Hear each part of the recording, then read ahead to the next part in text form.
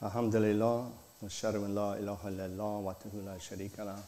We praise God and bear witness there is no other God beside God. He is one and has no partners. Assalamu alaikum, everyone. MashaAllah. Praise God. Looks like we have some room over here. That never happens. MashaAllah. Okay, we're missing some people today. A couple of announcements. We have charity on Sunday at 2, inshallah. And then Payam said that we're a little short on the conference fee, $600 if someone wants to donate. See Payam. And if you're wondering why, he can explain it. I'm not going to go through it all. So, donation, opportunity to strive, inshallah. I guess that's it. Okay. Bismillah ar-Rahman ar-Rahim. So my sermon's on Steadfastly Persevering. I don't want to give the definitions. It's basically steadfastly persevering means don't give up, right? Don't give up. And I found that it's mentioned in the Quran over 50 times. So it shows you how important it is that God is stressing to steadfastly persevere so many times.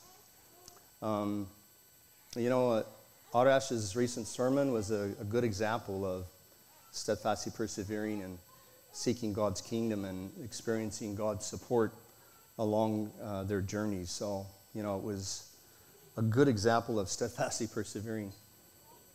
A lot to go through. But, that's just one aspect that they went through, but they were seeking God's kingdom first, and God was helping them through the difficulties and the journey that they had to go through. So I want to start with, you guys have probably heard this, but it's good to reflect on. It's the parable of the sower from the New Testament of the Bible. It's in Luke.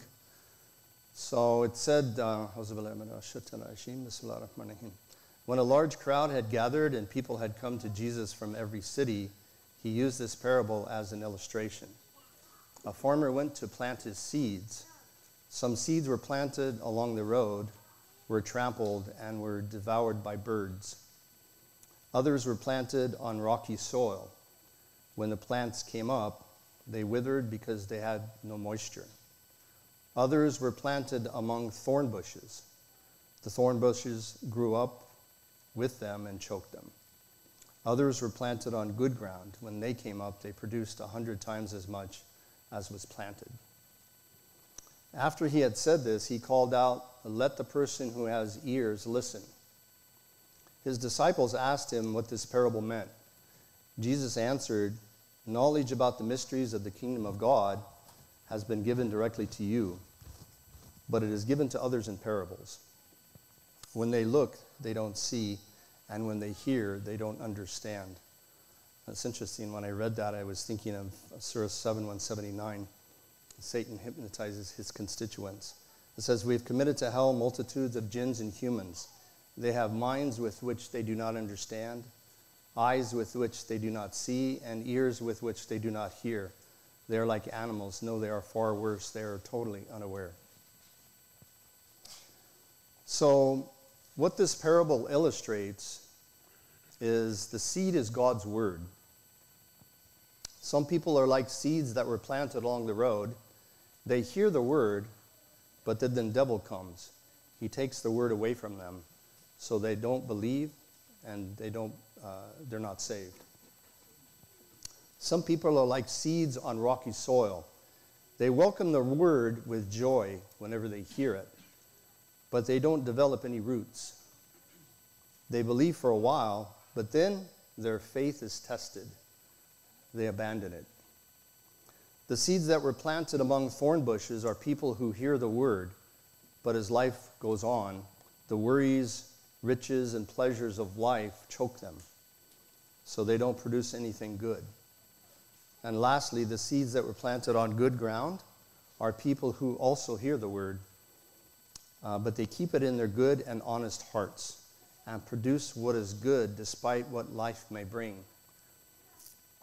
So this parable helps us understand the pitfalls and the traps that keep most people from steadfastly persevering in God's path.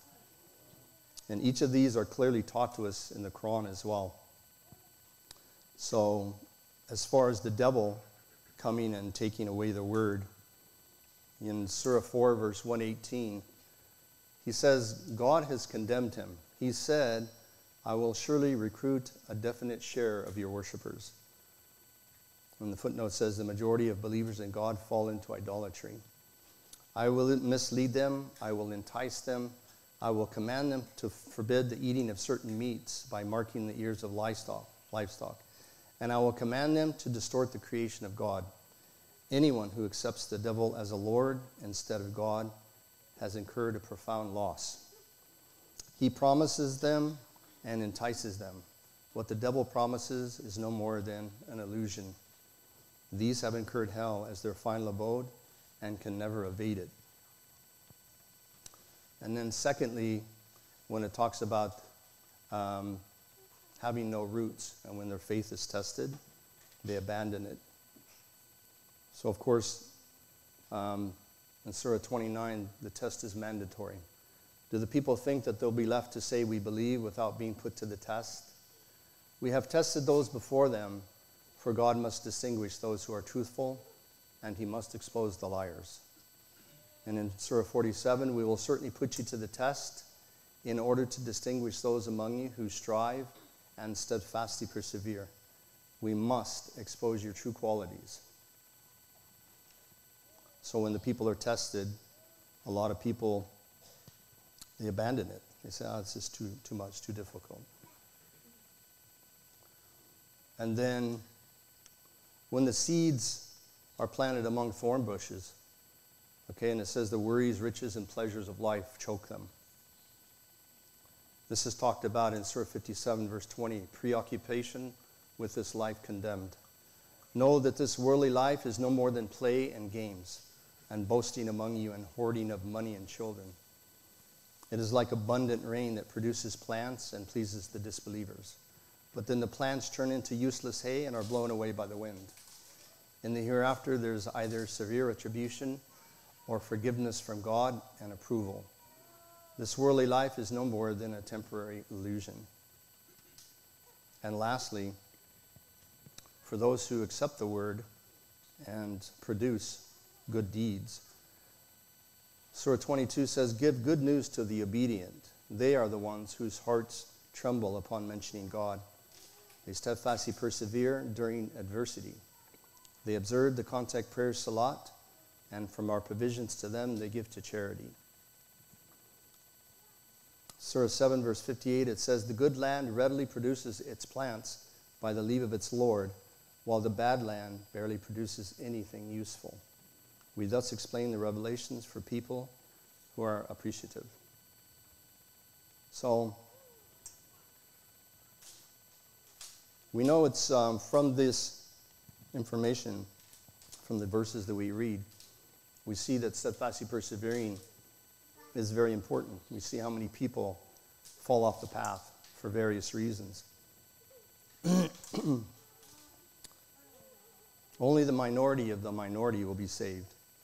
And that's why God continuously commands us throughout the Quran to steadfastly persevere.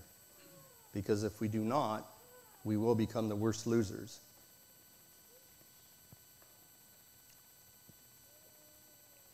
You know, I want to read Surah 3, verse 200. It says, O ye who believe, you shall be steadfast, you shall persevere, you shall be united, you shall observe God that you may succeed. So you hear all these shells, right? This isn't just like, well, yeah, I'll try my best. No, it's a command from God. God commands us to persevere, to be steadfast.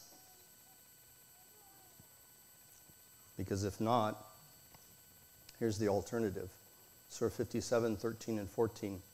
The worst losers. On that day, the hypocrite men and women will say to those who believed, please allow us to absorb some of your light. It will be said, go back behind you and seek light. A barrier will be set up between them, whose gate separates mercy on the inner side from retribution on the outer side. They will call upon them, were we not with you? They will answer, yes, but you cheated your souls, hesitated, doubted, and became misled by wishful thinking until God's judgment came. You are diverted from God by illusions. Submission is our life, and we must steadfastly persevere to the end.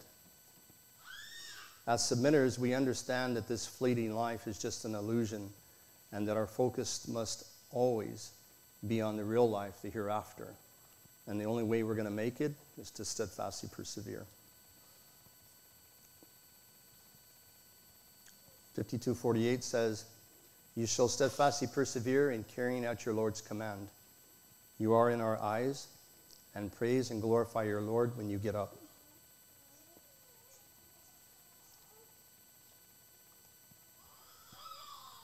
Eleven 1:15, you shall steadfastly persevere, for God never fails to recompense the righteous.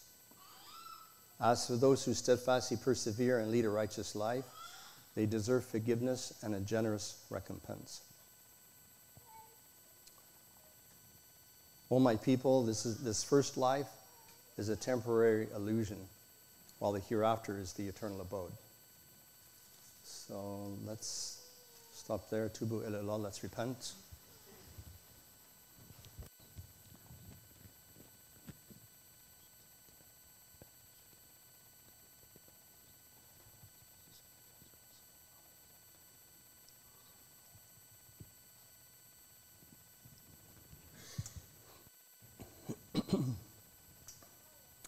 Alhamdulillah, ashhadu an la ilaha illallah, wahdahu la sharika lah. We praise God and bear witness there is no other God beside God. He is one and has no partners. You know, God is so merciful that He tells us, you know, what we have to do, how to do it, and He gives us so many examples of the believers in the Quran who steadfastly persevered and were granted victory. You know, Abraham delivered the message to his people, and he was ridiculed, threatened, and ultimately thrown in the fire. But God saved him from the fire and granted him victory. And we have the story of Moses. I'm going to read some verses about the story of Moses. The leaders among Pharaoh's people said, will you allow Moses and his people to corrupt the earth and forsake you and your gods? He said, we will kill their sons and spare their daughters. We are much more powerful than they are. Moses said to his people, seek God's help and steadfastly persevere. The earth, this is interesting, the earth belongs to God, and He grants it to whomever He chooses from among His servants. The ultimate victory belongs to the righteous. And this is in Surah 26. They pursued them towards the east. When both parties saw each other, Moses' people said, we will be caught. He said, no way, my Lord is with me, He will guide me. We then inspired Moses, strike the sea with your staff, whereupon it parted. Each part was like a great hill. We then delivered them all. We thus saved Moses and all those who were with him, and we drowned the others. This should be a sufficient proof, but most people are not believers. Most assuredly, your Lord is the Almighty, most merciful. We see the next example is Joseph. You know, Joseph learned from his dream that he was destined for a bright future, but he had to face a lot of adversity, and he steadfastly persevered. God granted him prominence, victory, and happiness. You know, this is probably it's a great example. I mean, you know, how many years Joseph had to steadfastly persevere. He knew at the end that he was destined for a bright future, but how long is it going to take, right? This is where steadfastly persevering comes in. I mean, years and years and years, right? But this is our life. We want to do it. And we read about Saul and David and the believers. And David and Goliath, 2:49. When Saul took command of the troops, He said, God is putting you to the test by means of a stream. Anyone who drinks from it does not belong with me. Only those who do not taste it belong with me, unless it is just a single sip. They drank from it, except a few of them. When he crossed it with those who believed, they said, now we lack the strength to face Goliath and his troops. Those who were conscious of meeting God said, many a small army defeated a large army by God's leave. God is with those who steadfastly persevere. When they faced Goliath and his troops, they prayed, our Lord grant us steadfastness, strengthen our foothold, and support us against the disbelieving people. They defeated them by God's leave, and David killed Goliath. God gave him kingship and wisdom and taught him as he willed. If it were not for God's support of some people against others, there would be chaos on earth. But God showers his grace upon the people. So you see all these examples, they never gave up, right? They said, no, God is going to grant us victory. I don't know, I don't care how bad it seems, or how the odds are stacked against us. I mean, this is in every situation, right? It doesn't matter. God is in control. And God promises us victory for the righteous. And that's in everything that we do, okay? It's not just in, I don't see it in just, our religion, but in every aspect of our life, God grants us, victory, and he plans for the believers, and it's a good plan. Just ask Bushra and Payam. MashaAllah. 6:34, messengers before you have been rejected, and they steadfastly persevered in the face of rejection. They were persecuted until our victory came to them. Such is God's system that will never change. The history of my messengers thus sets the precedence for you. 14:12 says, why should we not trust in God when he has guided us in our paths? We will steadfastly persevere in the face of your persecution. In God, all the trusters shall trust. And I want to read a little bit more verses from the Bible. This is testing of your faith. It says, count it all joy, my brothers, when you meet trials of various kinds. For know that the testing of your faith produces steadfastness. And let steadfastness have its full effect, that you may be perfect and complete, lacking in nothing.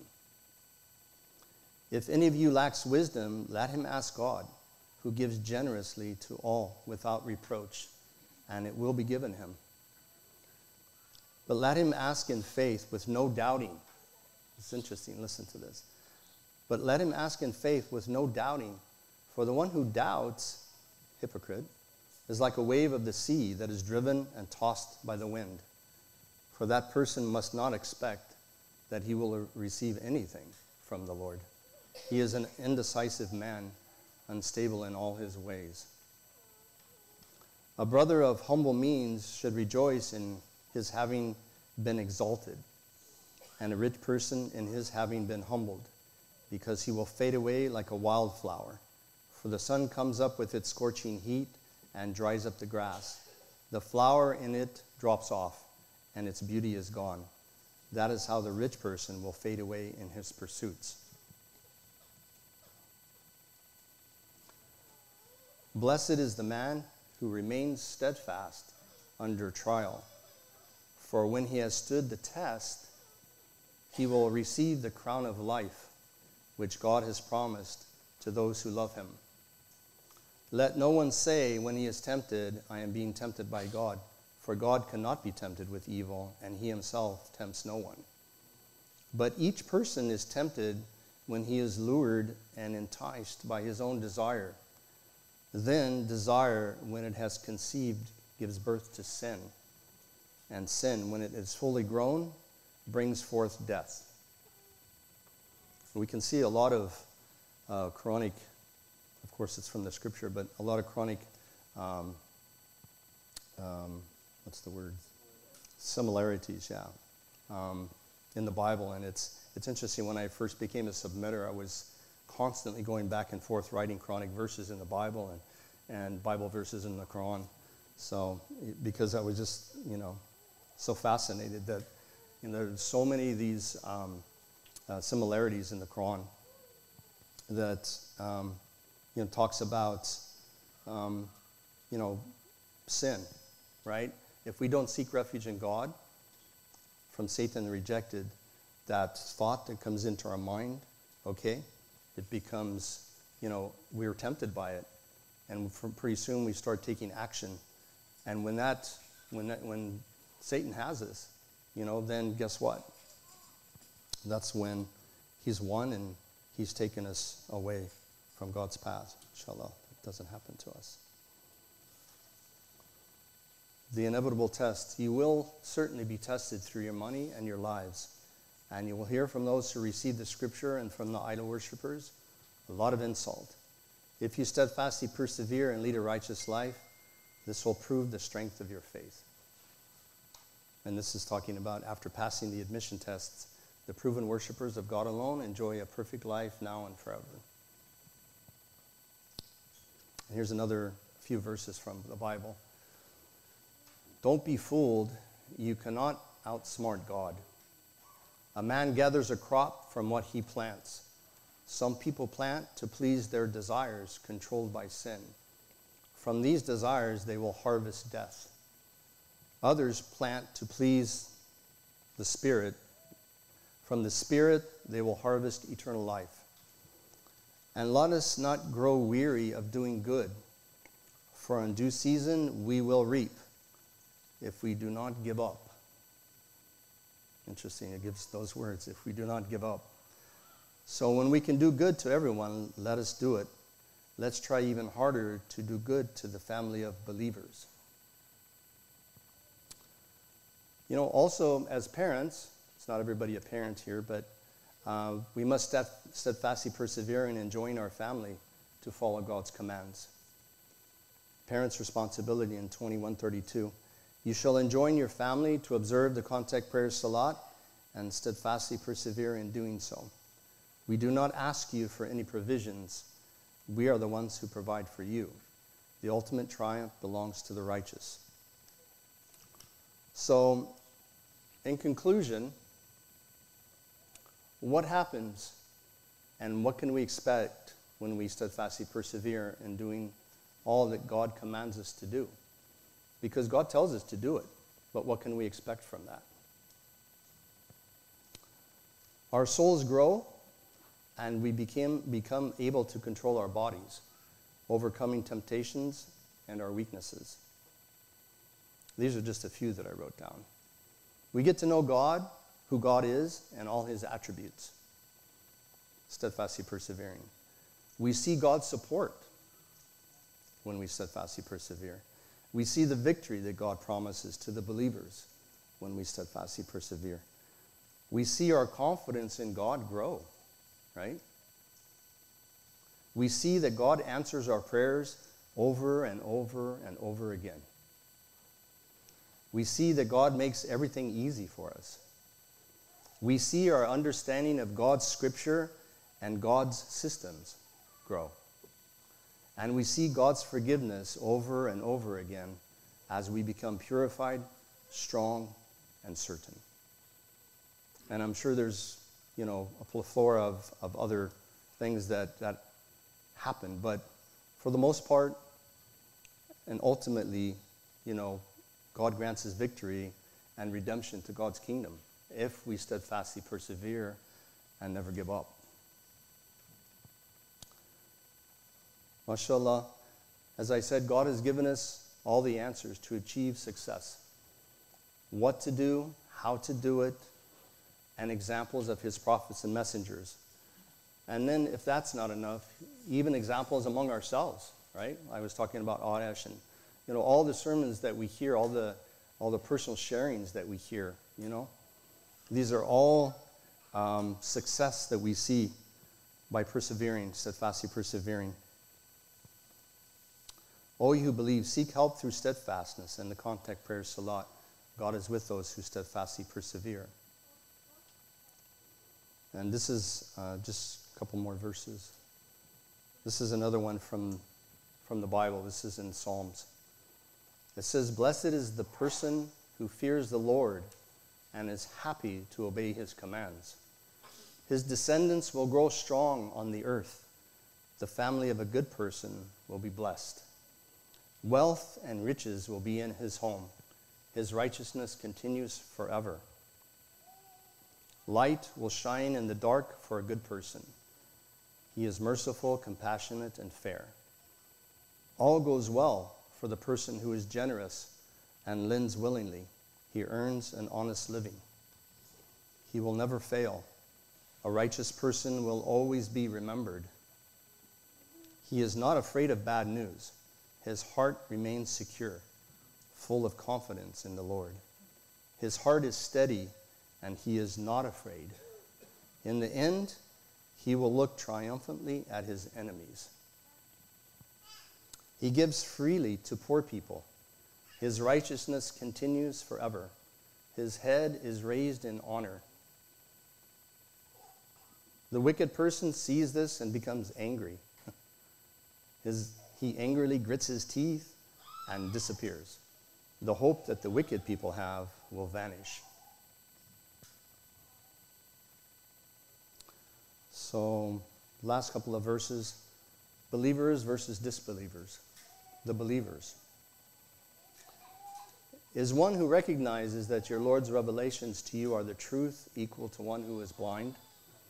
Only those who possess intelligence will take heed. They are the ones who fulfill their pledge to God and do not violate the covenant. They join what God has commanded to be joined, reverence their Lord, and fear the dreadful reckoning. They steadfastly persevere in seeking their Lord. Observe the contact prayer salat, spend from our provisions to them secretly and publicly, and counter evil with good. These have deserved the best abode. They enter the gardens of Eden together with the righteous among their parents, their spouses, and their children. The angels will enter into them from every door. Listen to this. Peace be upon you because you steadfastly persevered. What a joyous destiny. MashaAllah. Akmal salat. Allahu Akbar, Allahu Akbar. Allahu Akbar, Allahu Akbar. Thank you. La ilaha illallah.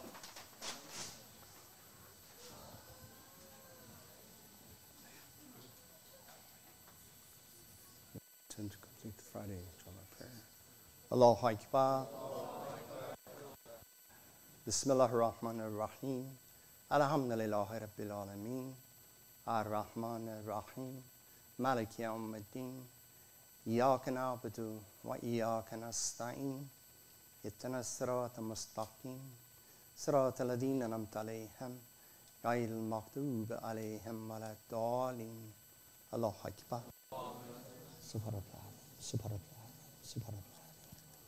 سمع الله لمن حمده. الله أكبر. سبحان الله سبحان الله سبحان الله. الله أكبر. Allah Akbar. Subhanallah, Subhanallah, Subhanallah.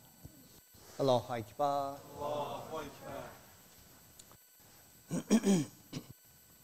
Bismillah ar-Rahman ar-Rahim. Alhamdulillah Rabbil Alameen. Ar-Rahman ar-Rahim. Maliki Yawmiddin. Iyaka na'budu wa iyaka nasta'in. Ihdina as-sirata al-mustaqim. Sirata alladhina an'amta alayhim. غير المغضوب عليهم ولا الضالين. الله أكبر. سبحان الله سبحان الله سبحان الله. سمع الله لمن حمده. الله أكبر. سبحان الله سبحان الله سبحان الله. الله أكبر. الله أكبر. سبحان الله سبحان الله سبحان الله. الله أكبر. أشهد أن لا إله إلا الله وحده لا شريك له. السلام عليكم. السلام عليكم.